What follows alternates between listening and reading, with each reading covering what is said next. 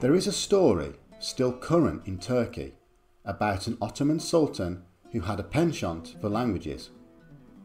Desirous of learning a challenging language, and having heard that the nearby Caucasus harboured speakers of difficult tongues, he sent one of his youngest and brightest scholars to the mountains to learn one of these languages, so that he might return and teach it in turn to the Sultan. The young man set out upon his task filled with confidence. A year passed, and the young man returned to the court. When he came into the Sultan's presence, the Sultan asked him to speak out and tell him what the languages were like. Silently, the scholar drew from beneath his cloak a small bag full of pebbles, held it up, and rattled it at the Sultan. "This, O Caliph," he replied, "is what the languages are like."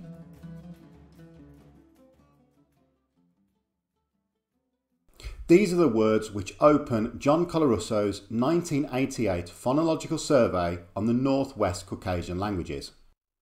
It is a fabulously well-researched and pioneering study on a language group which is famous for its notoriously complicated consonant system. For example, the Ubykh language has 81 consonants but is paired with a relatively simple vowel system. There's just 2 of them. If you're looking to upskill your knowledge on the Northwest Caucasian languages, you're likely to encounter this phonological survey alongside the work of Colarusso in general. Now, a wise subscriber to the channel suggested that I check out Colarusso's Proto-Pontic hypothesis, which can be found in the following paper.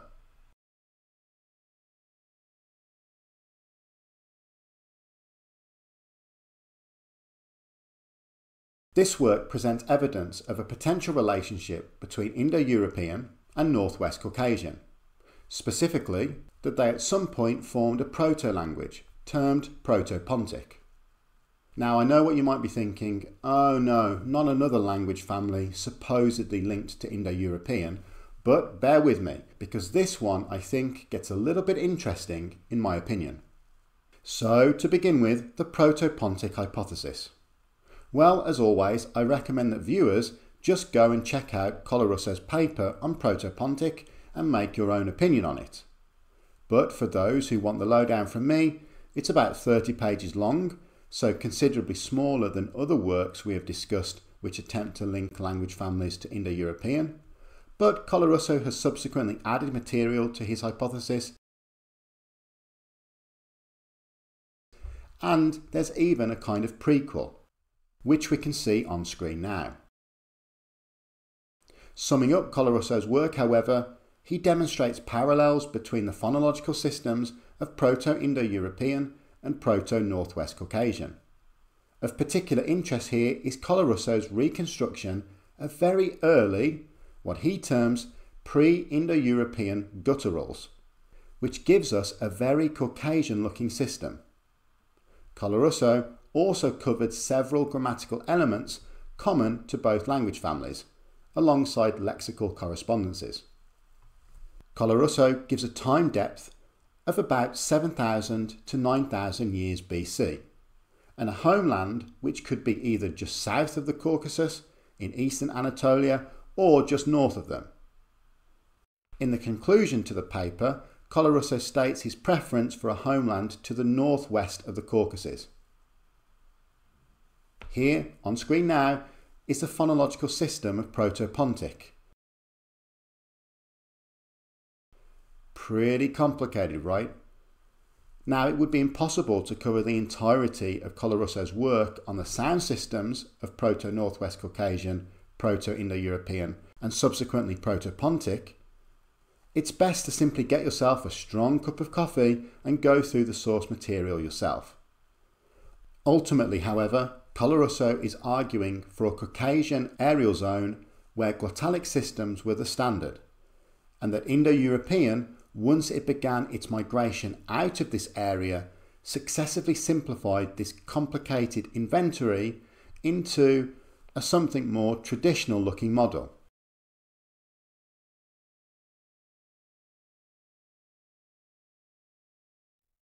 Moving on, Colarusso finds evidence for correspondences between Proto-Indo-European case endings and Proto-Northwest Caucasian.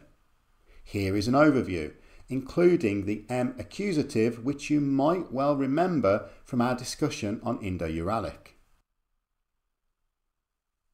Personal pronoun correspondences are also presented.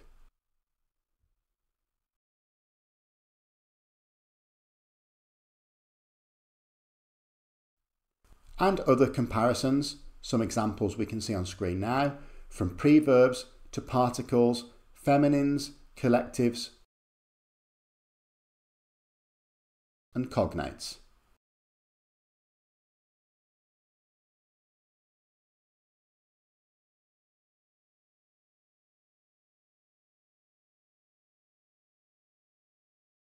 And here we can find a few more selected examples. The numbering is as you can find it in Colarusso's original article. I've also kept the format as you can find it in the text with only minimal changes on my part.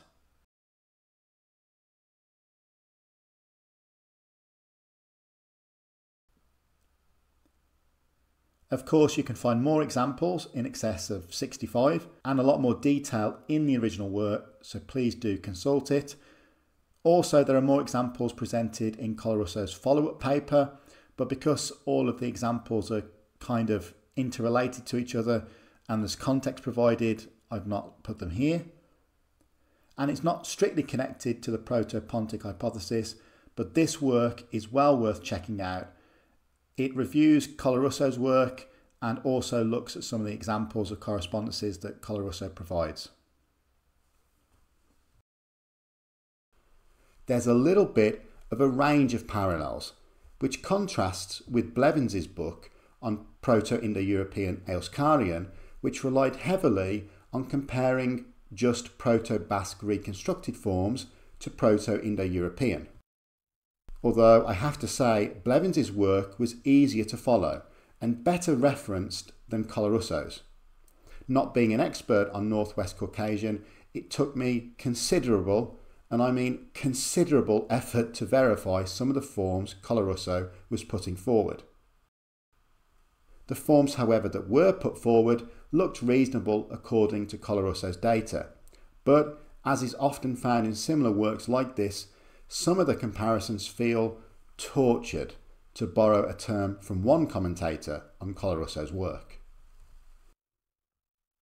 Later, in 2019, Colarusso added an interesting perspective to his hypothesis by noting a song in Latvian myth about the sun's daughter, a goddess, who had wandered into the sea to the point where only her crown could be seen.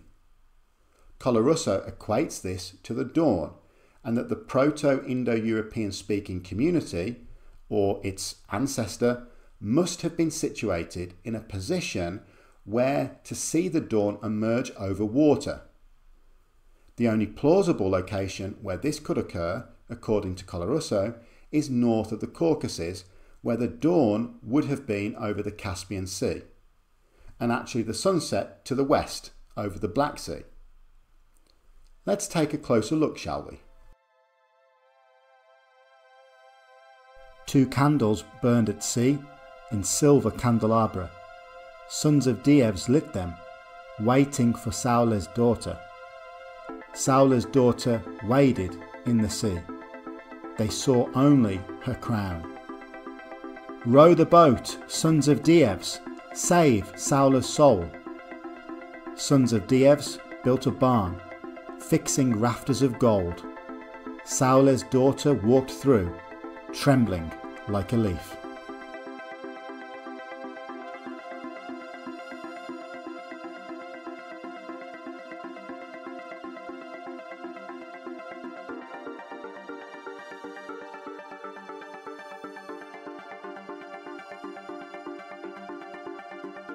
Colarusso, 2019, notes that it was the great linguist Eric Hamp who first put to him the idea that Proto-Northwest Caucasian may be linked to Proto-Indo-European. Hamp was an Indo-Europeanist of solid reputation, even featuring on a set of Albanian postage stamps commemorating linguists who had made a significant impact to the field of Albanian studies. Outside of Indo-European, however, Hamp was known as a bit of a lumper.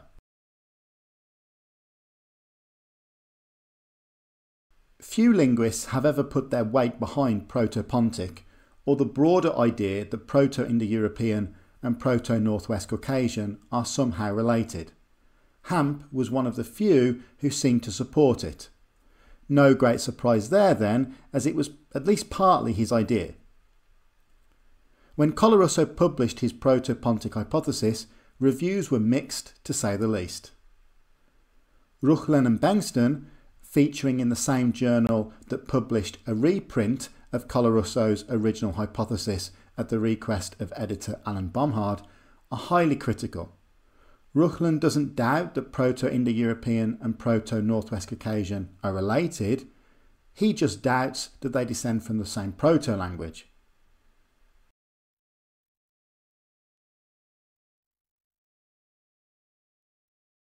What he means here is that he doubts the relationship is close. In fact, he's quite funny about his criticism to Proto-Pontic. It even managed to make me laugh out loud, and it has to be said that is a quite rare thing for a linguistics article. Ruchlen's main criticism is that many of the comparisons noted by Colarusso are actually observable outside of Proto-Pontic. It's similar to the other criticisms I've covered concerning the indo-uralic hypothesis. Many of the observations actually form part of Greenberg's Eurasiatic. So whilst there might be evidence of some distant relationship, it doesn't actually show that they're particularly closely related at all. Bengtson mirrors the criticism of Ruchlen, although both of them make the same slightly unfair observation that there already exists a body of evidence linking West and East Caucasian language families genetically, as if this somehow rules out the possibility of Proto-Pontic. In fairness to Colarusso, he does address this in his article, and he isn't opposed to a widening of Proto-Pontic to include these language groups. Both authors criticise the strength of cognates identified by Colarusso, but again, in the original text, Colarusso himself states that he doesn't expect many strong lexical similarities to be detected due to the time depth in question. And in fact, if we're honest, it's rare to find any proposal linking a relationship between two proto-languages that doesn't have criticism concerning the strength of the cognates identified.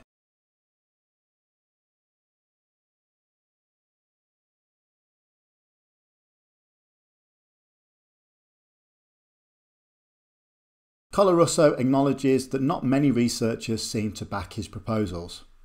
One linguist he named as being receptive to his theory was Alan Bomhard, although it is crucial to know that Bomhard didn't buy into the theory wholesale.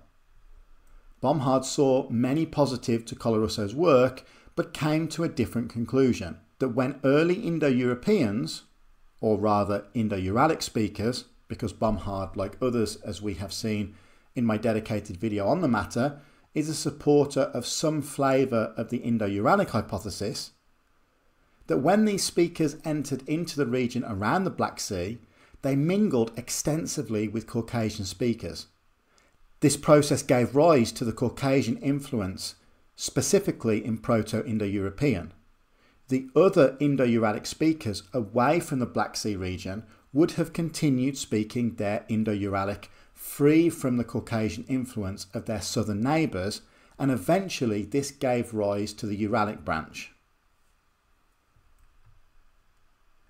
Bomhard would take these ideas outlined in 1994 and expand upon them in his 2019 paper on the Caucasian substrate hypothesis.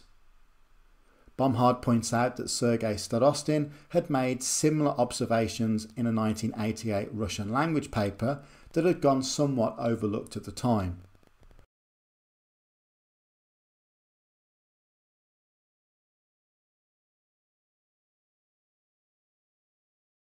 Bomhard's version of the Caucasian substrate hypothesis, however, would gain significantly more attention, including published comments from the likes of Mallory, Cortland and Anthony. pretty big names in the field of Indo-European studies. So that's about it for me for part 1 of this brief introduction on the Proto-Pontic hypothesis. What I will say about Colarusso's work is that it's a small but dedicated body of work on a specific idea. That, over a series of articles, attempts to bring together the grammar and the phonology of the proto-languages.